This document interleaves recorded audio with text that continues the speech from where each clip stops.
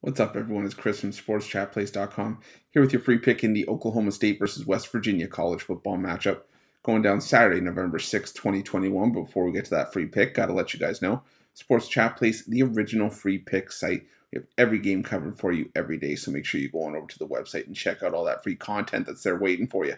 But let's get to this one between Oklahoma State and West Virginia. And well, Oklahoma State coming into this one 7-1 on the year. Playing some really good football right now, coming off of the 55-3 rout of Kansas in their last matchup, rebounding nicely from that 3-point loss to Iowa State the week prior. And, this has just been a really good Oklahoma State team. It's 6-2 against the number this season. West Virginia, meanwhile, 4-4 straight up, 5-3 against the number. And, back-to-back wins over Iowa State and at TCU. So West Virginia coming in with a little bit of momentum on their own. But the problem for me is that West Virginia is a bit inconsistent. They have trouble defending the pass sometimes, some issues defending the run. The quarterback play, Jarrett Doege, he's just inconsistency is the word that I use for West Virginia this season. That's why they're sitting at 4-4.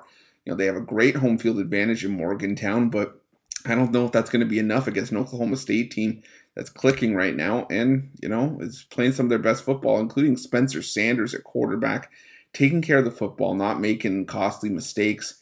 And, I just think that Oklahoma State, even on the road, wins this one by at least 4 points, maybe 4-7. So I'm going to be laying the points with Oklahoma State in a lean. That's going to be my free pick. But if you're looking for best bets from myself or any of our other world-class handicappers, check out Sports Chat Plays Premium. Thanks for watching. Don't forget to subscribe and drop a like. And let's cash some winners.